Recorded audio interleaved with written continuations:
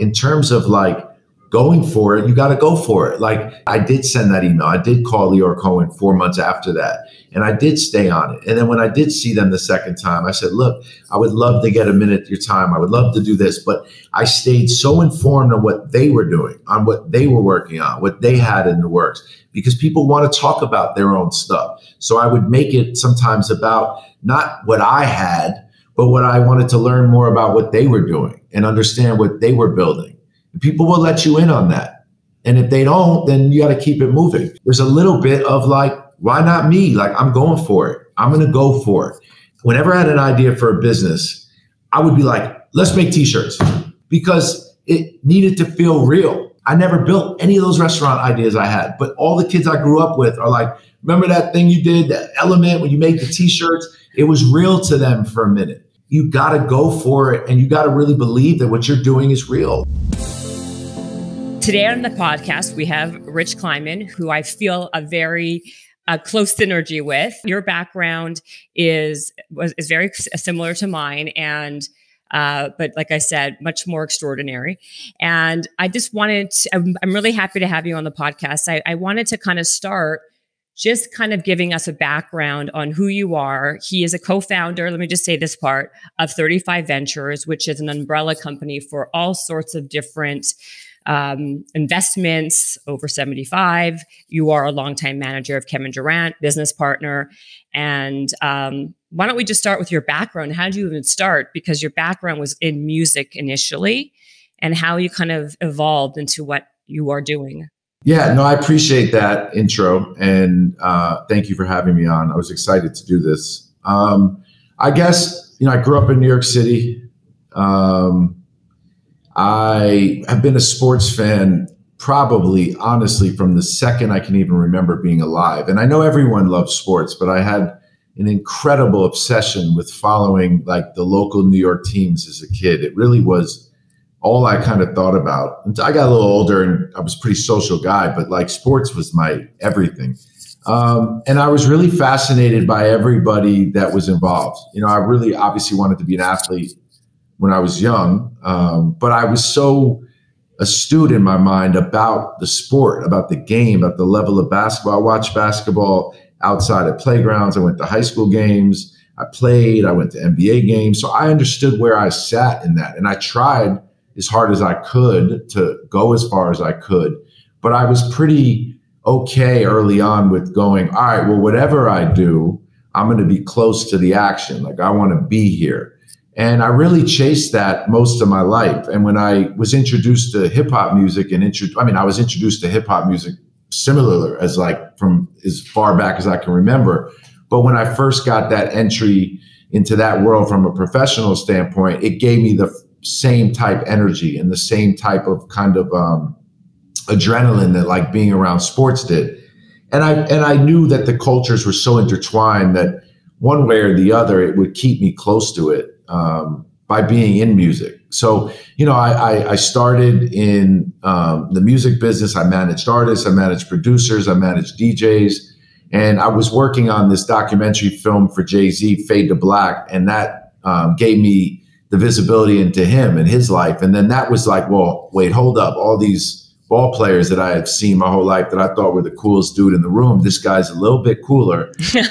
I'm really ready to just like follow him. And I got the opportunity to bring my existing music business into Roc Nation and help build what they were starting to do. And then when the sports agency started, I had the opportunity right off the bat and got the support to help them launch it and then really give up everything I had built in music to go do that, because they knew how much everything I was doing was really rooted in like my love for sports. And they knew I was the one that knew the information, the one that like when we did our big fantasy football league 15 years ago, I won the first annual one because I knew all this stuff. And we could talk about our amazing fantasy football league too, because it's been a 15-year running thing. But those guys and that culture that I was exposed to gave me the confidence to be like, I could go do sports now. And once that happened, everything in my life kind of connected back, all the experiences in music, like you said, having issues in college and dealing with that trauma growing up. And I do think figuring out your trauma as a kid really is a useful skill in business if it's channeled the right way. And all that kind of culminated in now I had this opportunity to be in sports. And, that's really where my career took its next iteration.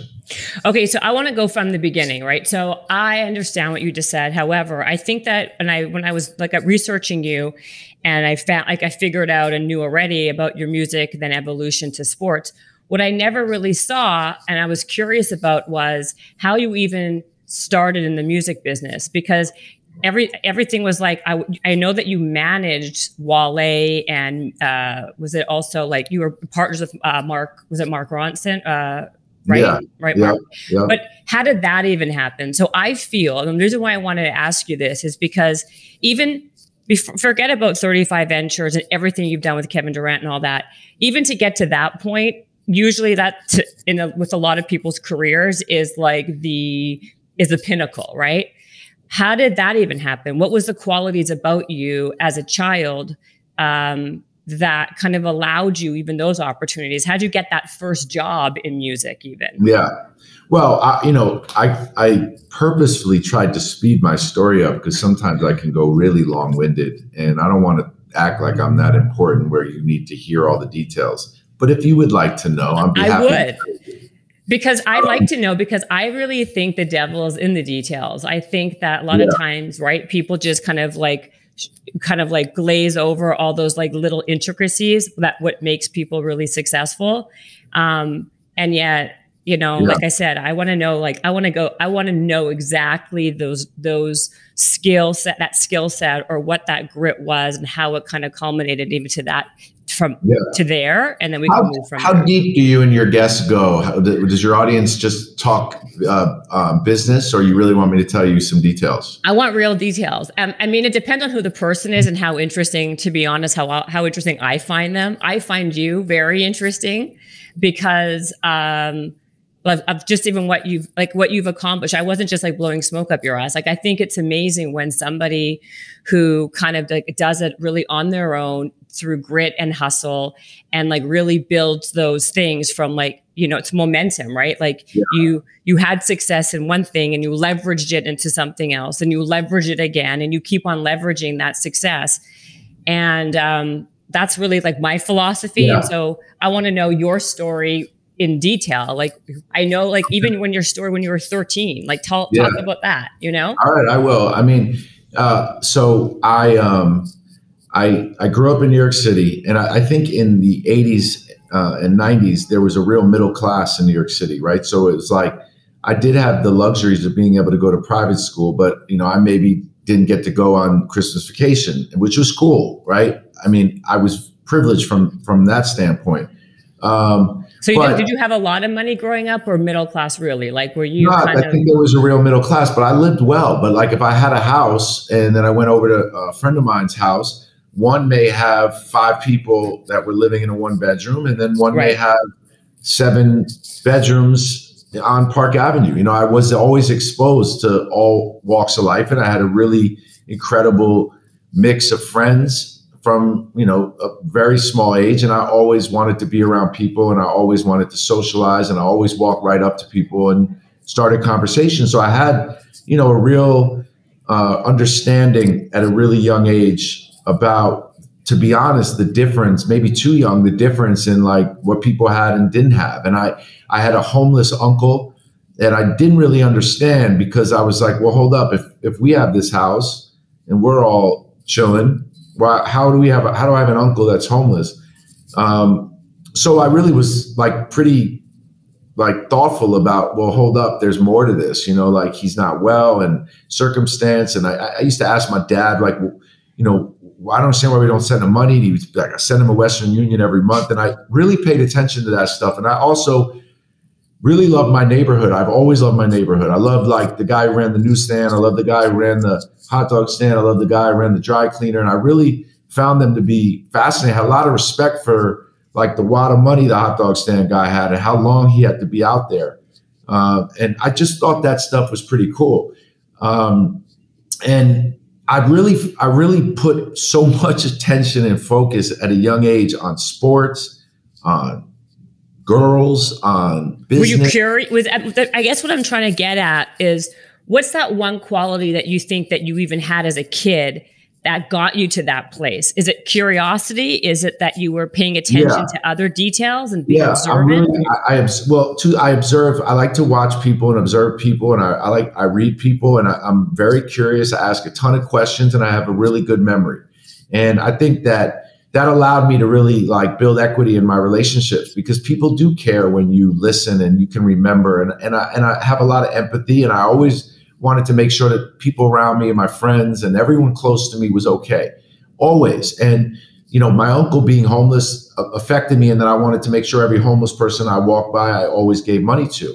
The problem was my parents had a horrible marriage, and it was loud and toxic and volatile, and I hated it. And I was really in the middle of it all. I got myself in the middle of it, and I had an older brother that did it, and that was his way of dealing with it, which was cool. But when my parents got divorced when I was 14, and my dad moved out and my brother went to school and I was with my mom, and she hates when I talk about this and says that I have a different recollection of this reality, but that's not true, because I know my memory and I have other sources. But it wasn't a safe, comforting home and environment. So I didn't want to be in school anymore. And I hated school. And that sucks. And I hate saying that, because my kids do so well in school and I want them to do well, and I encourage it and I respect it, but I just hated school. Mm-hmm. Not going, I went every day. I socialized. I wanted to never miss a thing, but I just hated school. And when my parents got divorced and I felt like, well, shit, I don't feel really any safety at home. I want to get out of here.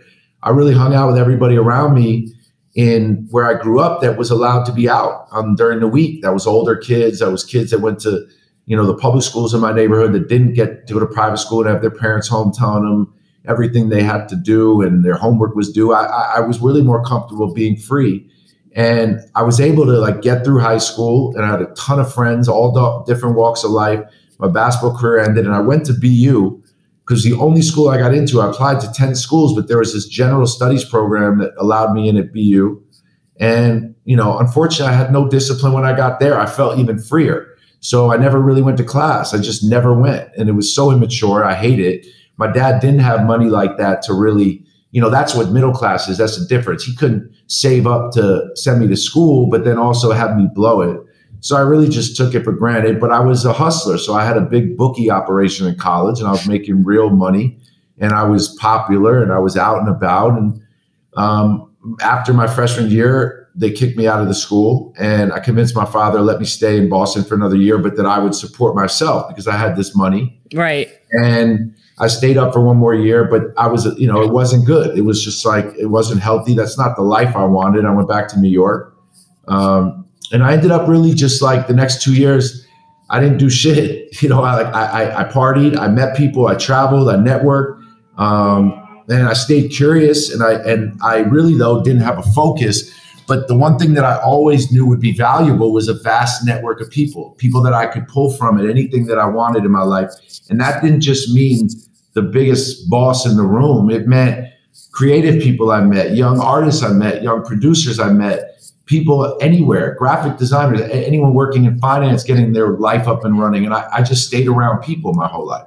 So what was the first job you got to, how did you start managing Wale or Meek or any of these people? What was that? Who helped you with that job? Was there a person? Was there an opportunity that you capitalized on? No, what happened was 2 years later, some of my friends that actually went to college graduated, and two of them graduated Cornell and wanted to start an internet company focused around hip hop music and culture and community and commerce. And, that's the web now, but this is 1999. And they wanted me to help raise money and introduce them to people that I knew, because that was something that I had a reputation for. So we raised money, and I got this incredible advisory board from relationships I had that was Robert De Niro, Q-Tip, Heavy D, and there were some other random people on this advisory board. Wow. We raised some money. We threw a major launch party in the Hamptons that Mark Ronson and Q-Tip DJ'd, and then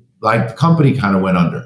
But all of a sudden, I got it. And I was like, I get it. You got to really do the work. And if you love what you do, it gives you even more of a battery in your back to do the work. And I knew I loved all of that, basketball, sports, hip hop, the art, everything that encompassed what I was seeing being built, and getting artists and producers to interact with the website gave me relationships, and it led me to then starting in my music career. And there is like one or two things that happened that then introduced me to the Mark Ronsons and Wale's of the world. But that was really that job and those two guys giving me an opportunity. And mind you, those two guys now are the CEO of Acorns, and one of them is the CEO of StockTwits.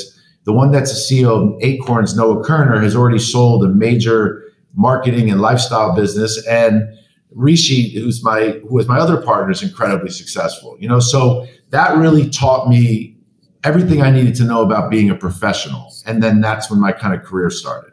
So then you would say that really like your social networking, your ability to kind of create relationships was really kind of, and the curiosity piece was kind of how you kind of launched everything, really.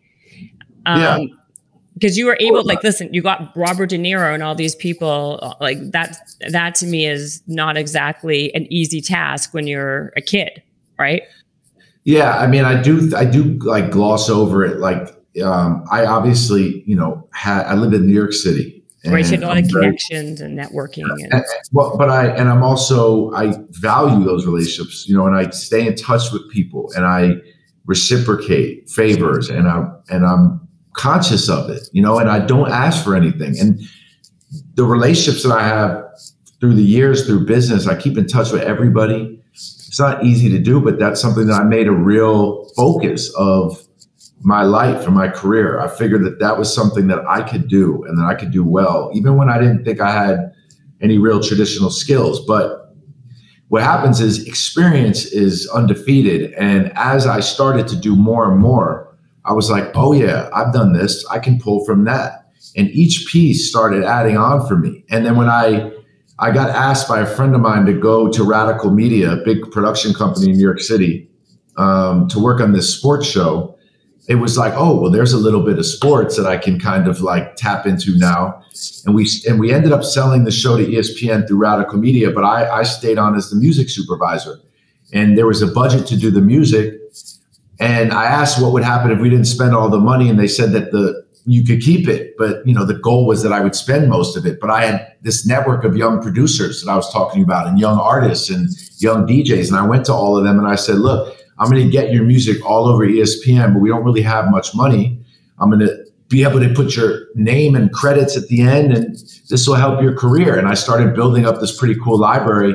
But along the way, I was learning the music business and asking people questions. You know, I would ask people things that most people are scared to ask, like, how could I be in the music business and ask someone what is ASCAP? What is a publishing deal? But you tell me one time and I'm never going to forget it. So I kind of just kept building that way.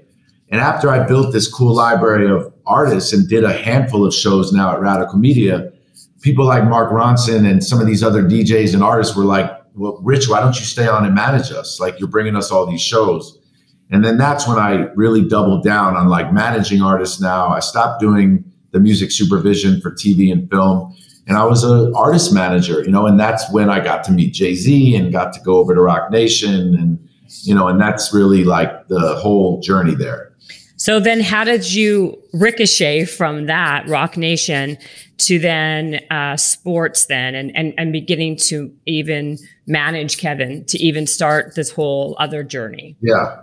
Well, you know, the stuff I learned at Rock Nation, life lessons, work lessons, way to conduct myself at times, you know, was priceless. And I was managing Solange, Meek Mill, D Nice, Mark Ronson.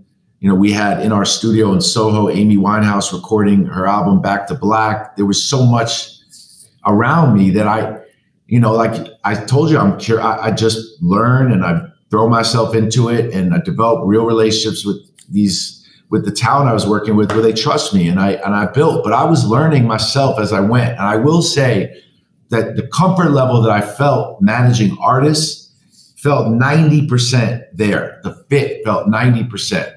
And I knew somewhere in my mind that that wasn't like my destiny, that I really did have something that was going to make me feel more passion. But I loved it, you know, and I loved being around this talent, and I loved being at Rock Nation. So that was my music life, but finding myself in sports was going to happen. Right. So you liked the job, you liked what you were doing for the job per se, but it wasn't it wasn't specifically what the area that you loved. Like you really had like a huge passion for sports. You love the music, but not like you love sports, basically. Well, look, I was managing Meek Mill. He was, I thought he was a superstar the second I met him. I was managing Mark Ronson, one of this generation's best producers. Wale has had 10 albums and Grammy nominations.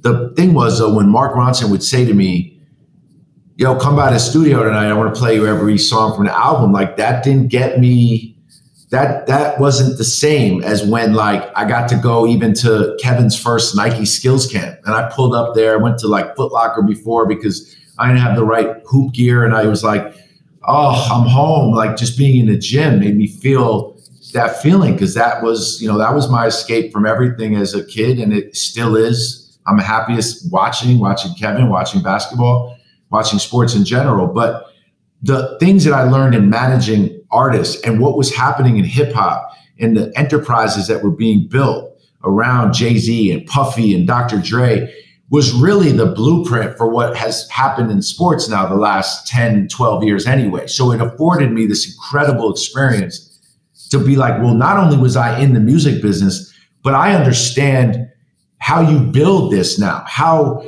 if you're an artist and you're putting an album out, you got to support the album by doing all these other things. And then all these other things turn into potential new forms of business and revenue. And look what it culminates in. Jay-Z, my God. And you were seeing LeBron starting to build what he was building, which no one had done that early in their career while they were playing.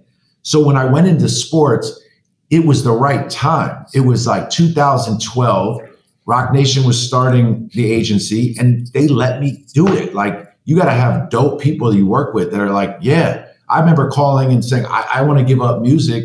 And like, they let me. That doesn't happen anywhere else. And when I went into sports, I was like, oh, okay, I get it. I get what athletes want to hear. I get what we're into. And, and then God and timing, Kevin Durant was, at a point in his life where he was looking for change, and that, we were very lucky. And I had a real relationship with him through Wale for years, and Jay-Z was there. Like, who wasn't going to come and take a shot at what we were doing, So I think it was a perfect storm. And at that point, I wasn't going to let anything get in the way of what I wanted to do in my life.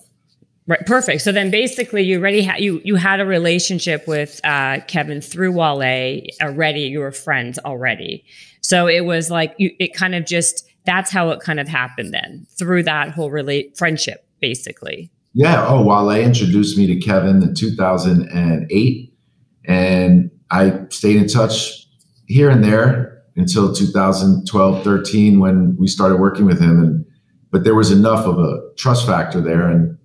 And he really was, he had his eyes set on doing something differently. Like I said, he had seen it in hip hop. He had seen it with LeBron, and, Rock Nation was that. And, that coupled with the trust he had in our relationship, but also like how enamored he is with Jay and what they were building.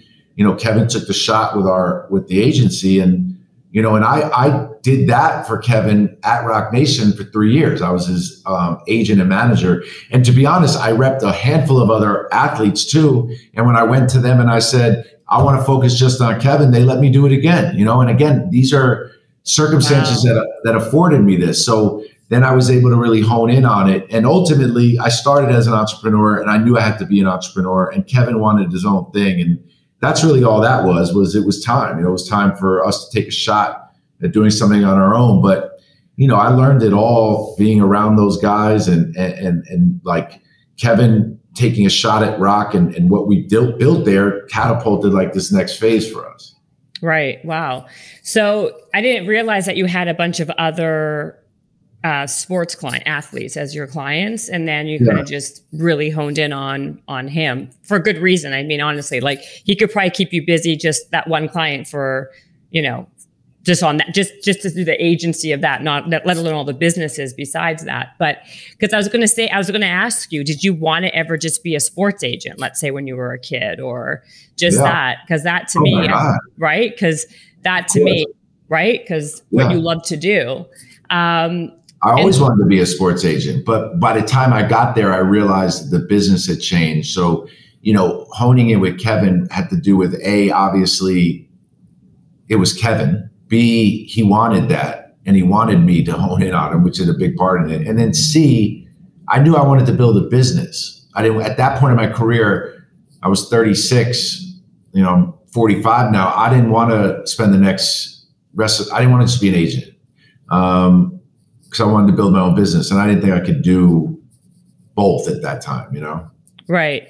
So what was the big, I feel like, and obviously you can tell me what was the change? Like, I feel that athletes now, it used to be, they would do endorsement deals and like, they would do like those types of partnerships. But I feel now like it's the trend for top athletes to now start their own funds and to own pieces of these businesses. And that's become like a whole business on its own. What do you think it was because of social media? Do you think it was just because of more information, the access that people have now to what's available to them? Yeah, I think it's a culmination of all that. And I think, these young athletes are as aware and educated about business as anyone that you'll meet, men, women at that age. Young men and women athletes are so locked in on themselves, their business, who they need to have around them. And most 18 and 19, 20-year-olds don't know that information. So you're already dealing with pretty astute business minds. Then you talk about like the trend and who these young athletes have grown up seeing. It's been these entrepreneurs that have built business and done this and own their own brands and own their own rights and build things in their own name. They see what Rich Paul's done. They see what LeBron and Maverick have done and what Kevin has done and what Steph Curry has done and what, Tom Brady's doing. They see what,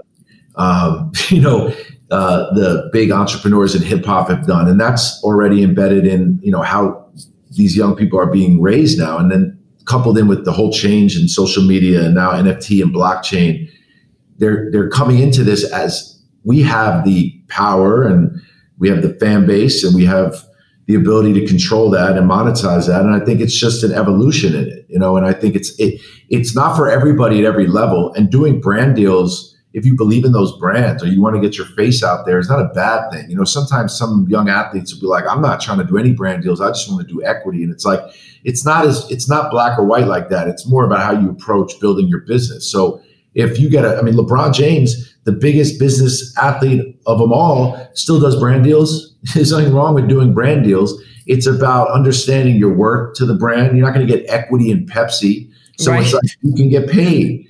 But at the same time, what do you want to invest in? And then with what you invest in, what is on brand with your organization? So you want to do more for it. Like we have 80 companies in our portfolio. We don't publicly promote every single one, but we're strategic and helpful and advise with all of them as they want.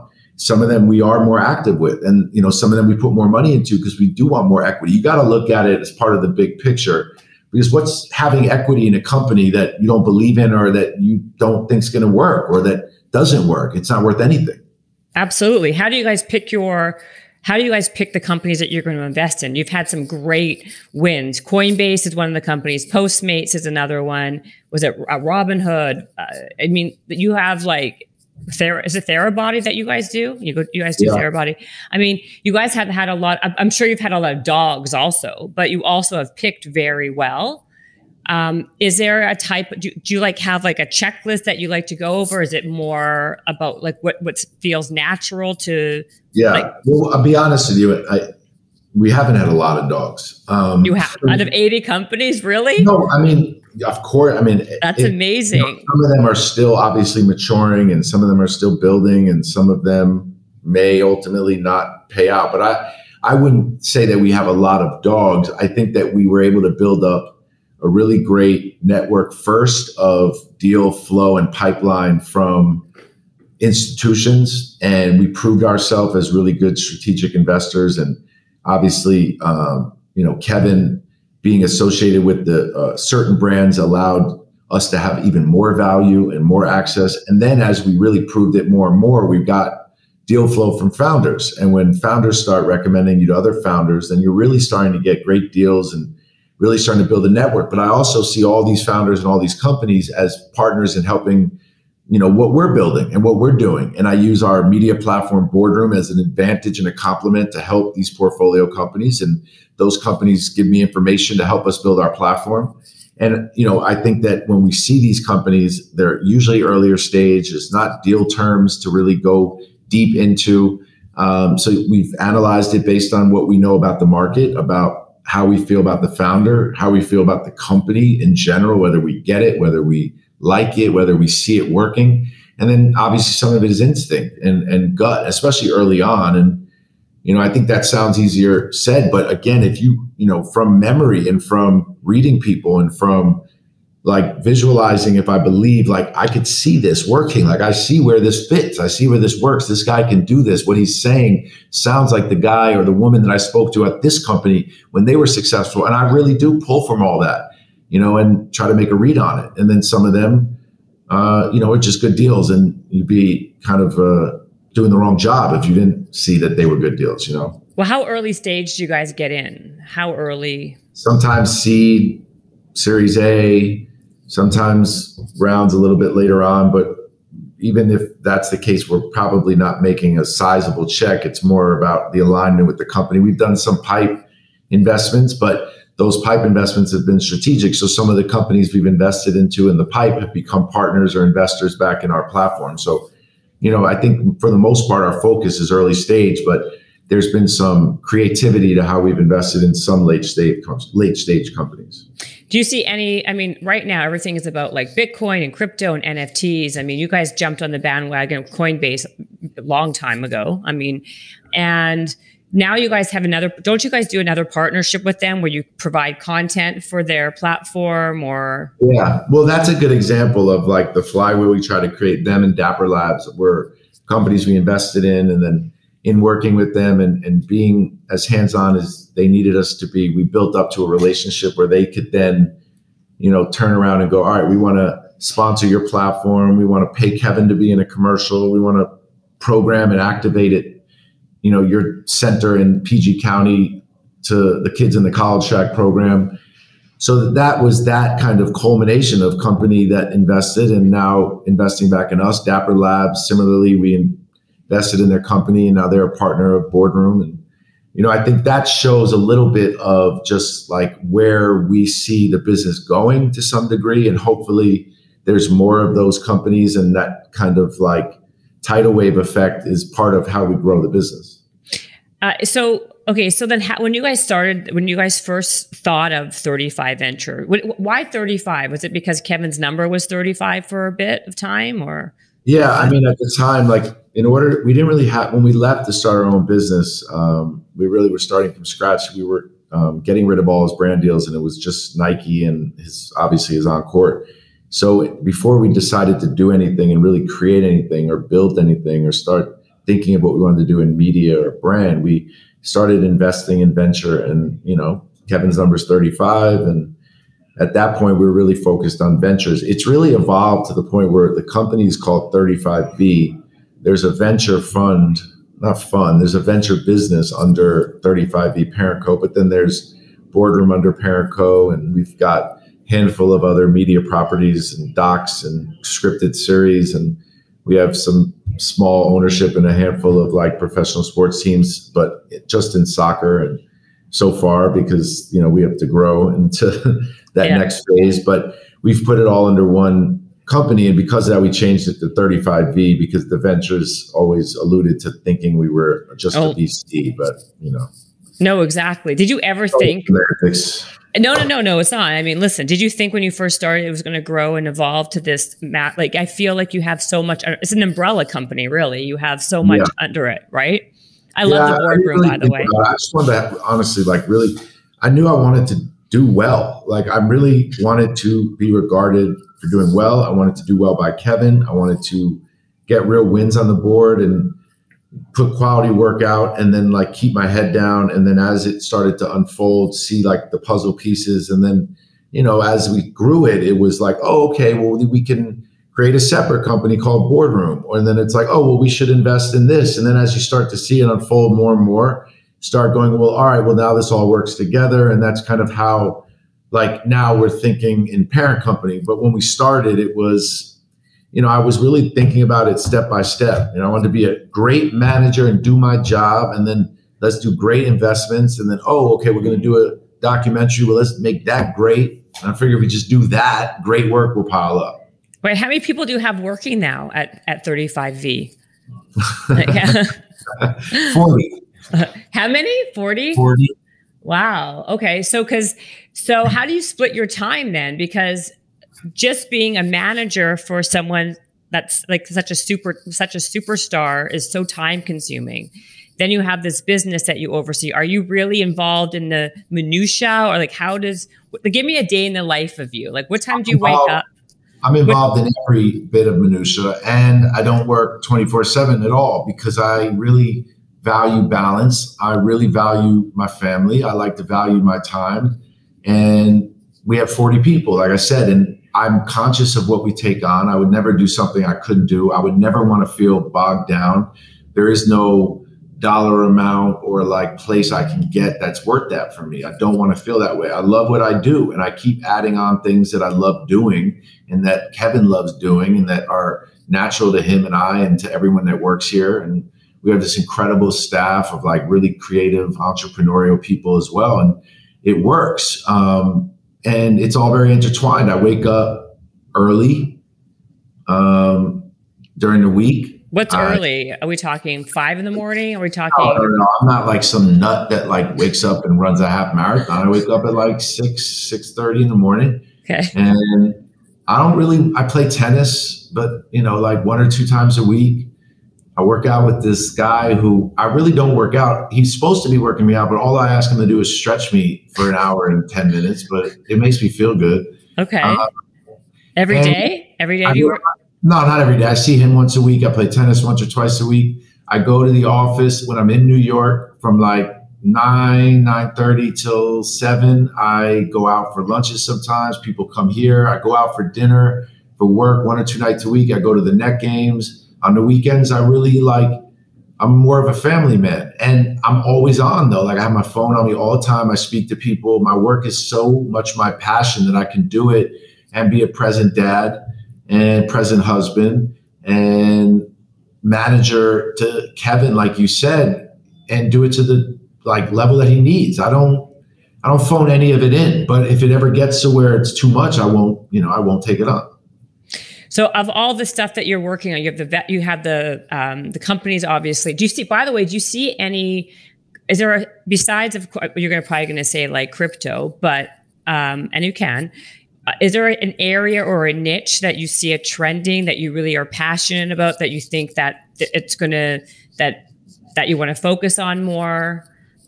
Well, it's, the good thing is what I realized during the pandemic was I don't like that feeling. I don't want to ever feel like I have to try to keep up with anything. I don't want to ever feel like I like miss or have to chase anything. As long as I stay informed and as long as I'm in the conversation and I have visibility into what's happening. So the way we started building our platform during the pandemic was as everyone was starting to like make big bets in trading card space and venture space and create their own NFTs and their own drops and buying and selling different tokens and coins. I told everybody, let me cover it. Let me tell everyone what you're working on. Let me give you flowers. Let me promote your NFT drop, your new investment, your new company. And I was also investing in these companies too. So it was giving me a lot of access and visibility. But in terms of what we were going to do in this space, I've still been really thoughtful. We haven't put out an NFT yet.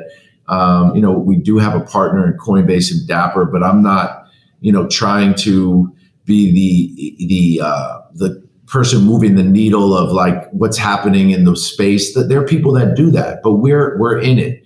And I think that what I love is all of it. I love the energy around all of it. I love the intersection. I love that tech and art and fashion and music and sports and finance can be in one conversation. That was the point of Boardroom, was that the way it looked in a room now is people in sweats and people that can talk any language. They may not have finished college. They understand and they're connected and they're in touch.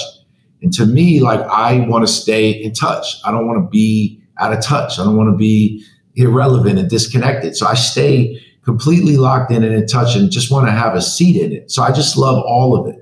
But I will tell you that, like, what I don't forget is the fact that KD opened so many doors for me. So many people did along the way. But I did hustle for those doors to be open. I had to let these people know that I was worthy of that door opening, but they supported me and pushed me. And my job with Kevin, if I could pull one thing out of the fire, if it was all burning down, is always going to be what I choose. It's going to be helping him build this foundation and his organization, and helping him and his family and building his life, because I'm cognizant of, you know, some of the ways in which I got here, and that's how much I care about him. But you know, there's not one thing I love more than anything else. Boardroom to me embodies me more than anything I've ever worked on. You know, it feels like me, and that part I love. But you know, I love sports still. Like, at the end of the day, I love being around that. So, you know, I'd love to do that at one point in my life only again. Would you expand by even having a more of a sports agency within 35V, and like getting other people underneath to be representing different athletes? Or do you have like, I know you have this show on Apple TV. You were up for an Oscar. Wasn't he up for, or he won the Oscar for something else? The film that we EP'd won an Oscar for Best Short Film last year. We don't get an Oscar because we were just the EPs, but right. But I felt pride in it because we read the script very early. We were some of the first people to invest in it. Yeah. What was the question in regards? No, to my first question was other athletes. Not really. I mean, the thing is I work with so many athletes already, like helping in different ways, whether it's through venture or whether it's through sharing a deal or working with Boardroom. I mean, we work with so many athletes that I get to collaborate with so many of them, that it would have to be one person where he or she was like, I want in their world. And if they wanted in our world and it was somebody that I aligned with, I would do it. But I can't rebuild, because we built a business. You know, we built something that Kevin's my business partner in, and we also happen to have a relationship where I'm his manager. But I couldn't do that again. That would be two different businesses I would be running. So it would only be if an athlete was like, you know what, I'm down with Kevin and Rich. I want in. I want to be around Boardroom. I want their venture deals. I want Rich to work with my team. And if that worked, I'd do it. Right sport, right person, I would do it. Right. And then do you have a production arm, or because of the show or whatever, like what's the next iteration of what you're doing? Well, let's just keep growing. I'm raising money at the parent company level now to build more investments out. I'm building Boardroom out, building new IP and different brands. But, you know, the stuff we produce for Boardroom, we produce, but the, you know, Apple show or the documentaries that we do, or, you know, we have an incredible doc coming out on Showtime, but we partner with a director and producer that we loved, and we're hands-on and all over it. And it was our idea, but we still very much like delegate the production and making of the docs and series to our partners. Boardroom content, we make all of it. I'm so surprised that you haven't done an NFT yet. That is very shocking. Well, we're putting one out, and we have 2 or 3 coming out in the next like few months. But yeah, I mean, we haven't put out our own, no. Because I feel like everybody and their dog is now doing that, right? Because it seems to be such a big money maker, especially someone of his caliber and his size, right? So yeah, but you know, there's no window. There's no window to do it. So like now, you know, I'm armed with more information and I've seen it. And Kevin, not now any celebrity was going to have the ability to recreate Bored Ape or recreate World of Women. So it's really about, you know, being patient and thoughtful about how you're going to enter in the market. And we were involved in so many other ways that we were in it. So to put an NFT out, I felt more of a responsibility to do right by Kevin. So the first one we're putting out is more of like an art project that he happens to be the subject of the NFT. So it was a photography piece that we did. So there's more thought to it in that ways. But I think there's opportunity, obviously, eventually as we build Boardroom out and there's new iterations of how we create one destination for all of it, that there will be more frequent drops here and there and, you know, across all of our IP. So do you stay in New York most of the time? Is your office solely in New York? Do you have offices, let's say, in LA or San Francisco? What was that? We're not that big yet. Not that big yet is the operator. Yeah, well, I mean, or, you know, hopefully we will be, but maybe not. You know, I don't know. I don't know if I want to have 500 and plus, not who I am, but you know, I love this team we have here, and I think you can scale and build without having to like necessarily do it with having offices in our business. There's some businesses that have to do that, but I will tell you though, Miami life is very. I can rock with that. So I would potentially open an office there. Right. Well, also and these days, I think with COVID and everything's taught everybody, you don't have to be in an office. You can be doing this type of virtual thing or just work from your home. And it's, the overhead alone that you save is just remarkable. Well, that was the test. That's why during the pandemic, the people that network by chasing every party and the people that network by traveling to every event and really not having any real responsibility back home, or if they didn't have a family, then, if they did have a family, they just didn't care.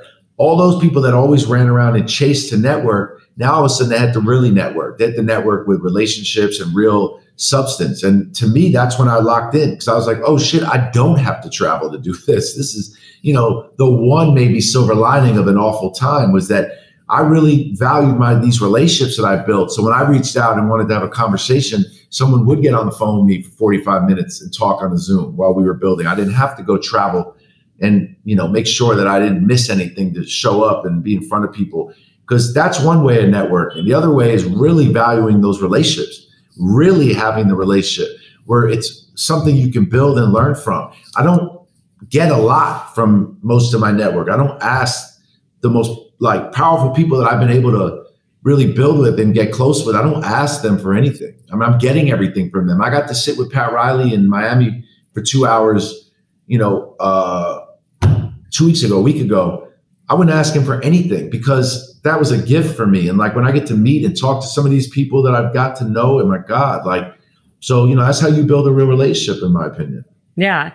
I think that you've said that, you've kind of made mention of relationships and the value of them so many times that I feel like, to me, what I walk away from this podcast with is that is the core of who you are and why you're of your success.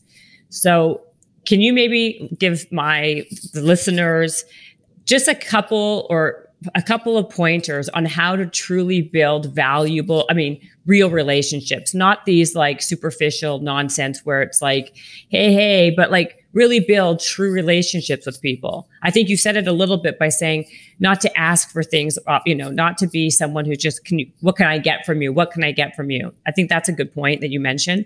Is there anything else that you can think of?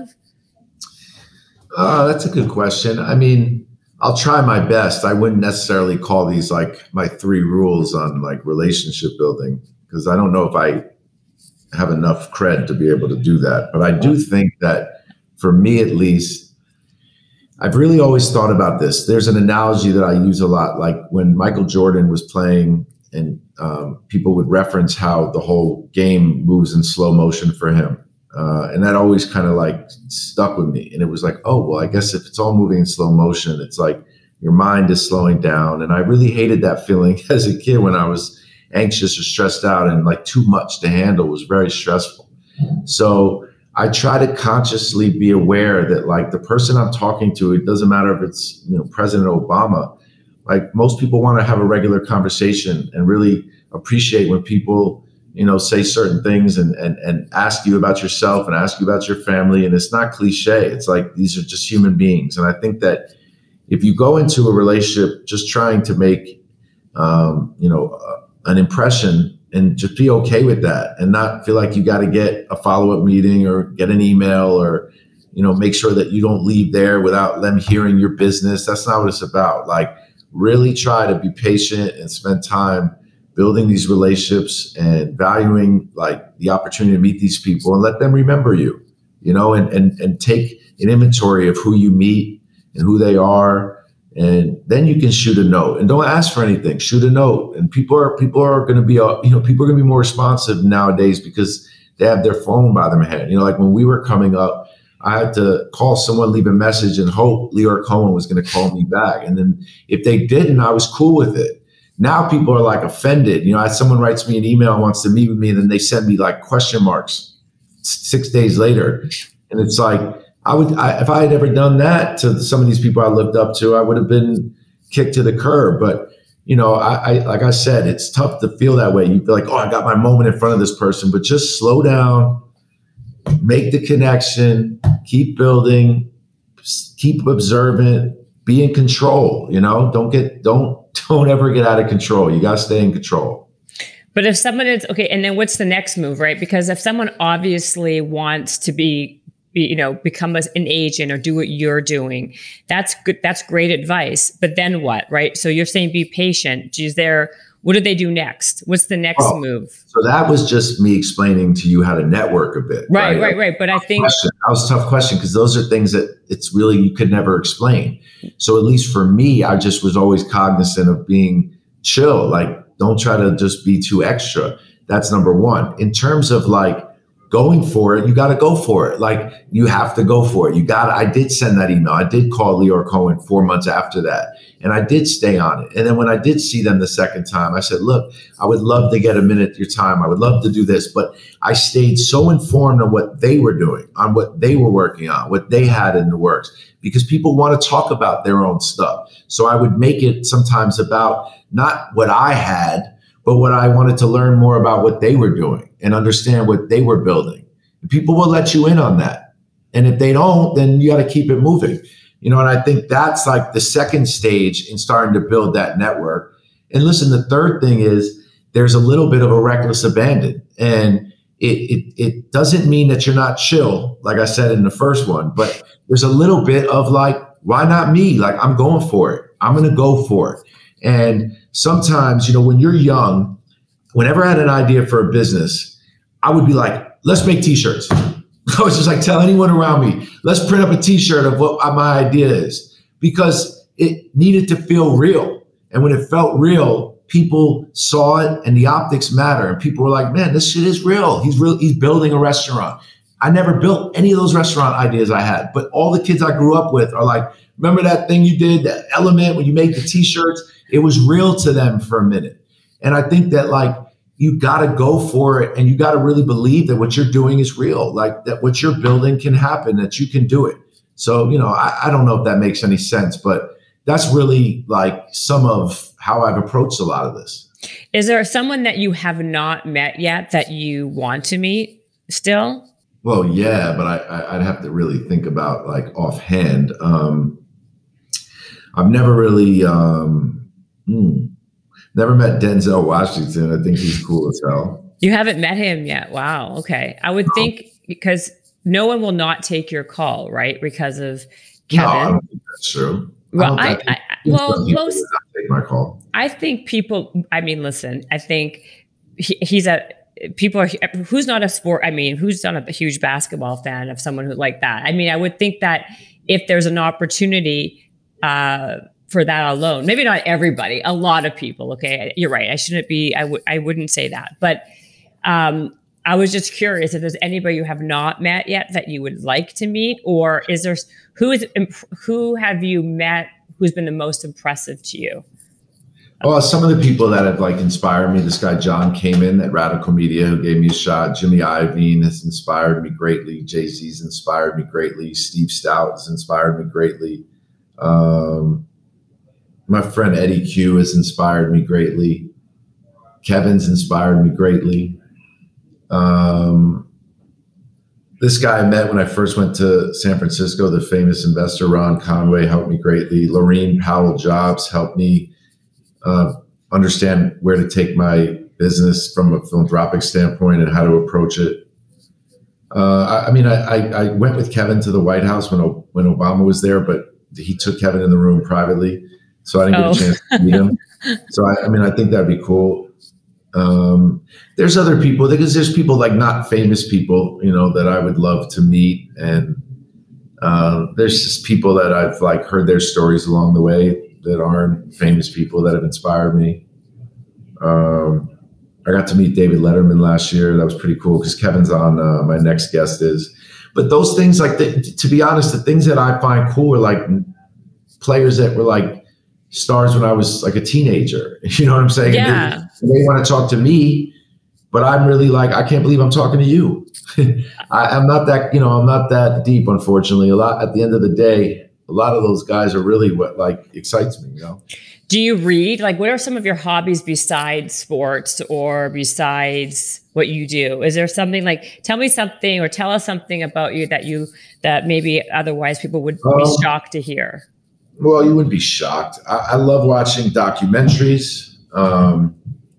What's your favorite? Are you watching a TV series right now? What's your favorite book, TV series? All these like tech scripted series, like the We Crash series is fire. Super Pumped is good.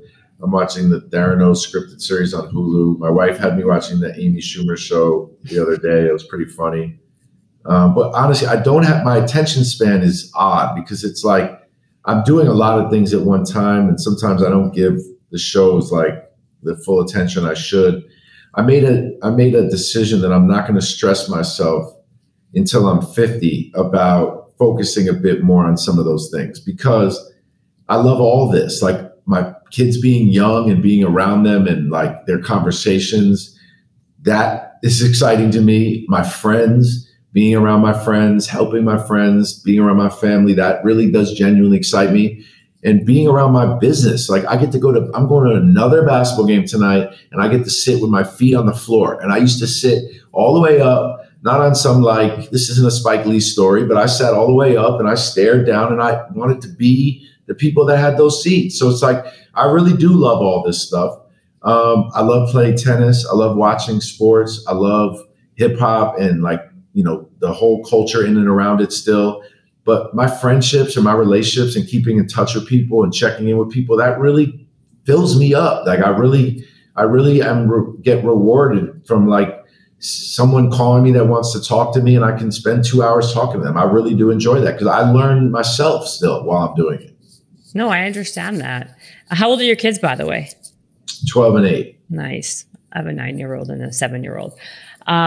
That's great. I mean, listen, I think that this is great. I feel like I've taken up a lot of your time, over an hour already. And I really appreciate you coming on and giving us some insight into what you do, how you've done it.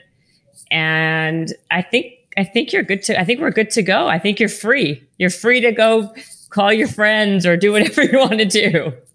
Work, whatever. Exactly. Did I answer everything okay? Was I too long-winded for you? No, you were great. I mean, I think like I think you answered really everything. I was going to ask you more about your investments. Like, are you doing more health and wellness? Are you going to be doing more crypto? But I think like, is there any? I can answer that for you. I can answer that in a good soundbite you can use.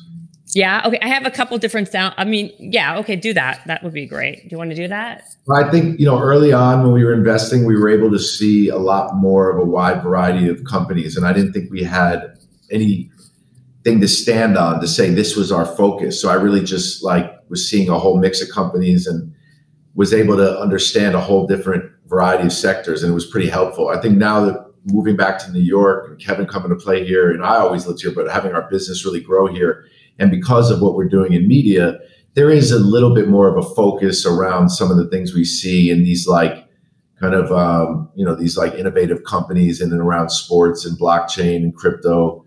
But we still see things sometimes that are just like, you know, a business that's trying to reinvent pet health, you know, like there's things we still see. And if I'm inspired by a founder or there's synergies that I think that we as a company can be beneficial, we'll still look at it. I have a bunch of companies for you, actually, that you should look for in the health and wellness space. Who does your deal flow? Like who kind of oversees it? Do you have people who oversee in the health and wellness, in the crypto, in the pet health, or it's just like blah everything and then like there's an organization that there's like of the 40 people, there's like maybe 5 or 6 that work closely with me on the deals, but like, you know, I'd say probably 80% of the deal flow is initiated by everything we've talked about. Like if I didn't get deal flow from everything I just said. Yeah, you're going to get so much deal flow. Yeah, it's 100% true. But then do you have somebody to like suss through? Like I would imagine you get so, so when the emails come to me, if it's somebody within one bucket of relationship, I'm interacting and then copying my team on. And if it's in another bucket of interaction or a cold email, or it comes through some source that seems real, but I don't know these people, I forward it to the 2 closest people with me in this group.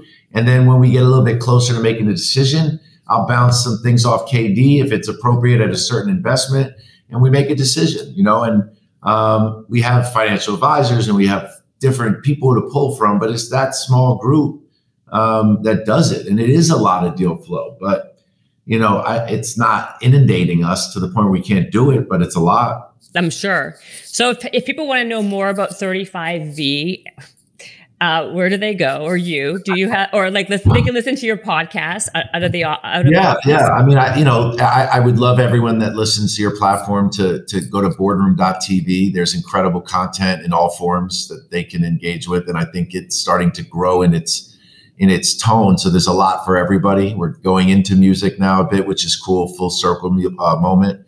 And then you can see kind of the body of other things we do on 35ventures.com if you want, but or just listen to this pod that you and I just did. Yes, exactly. Well, you've been so great. Thank you so much for being on the podcast. Thank you for having me. Habits and hustle, time to get it rolling. Stay up on the grind, don't stop, keep it going.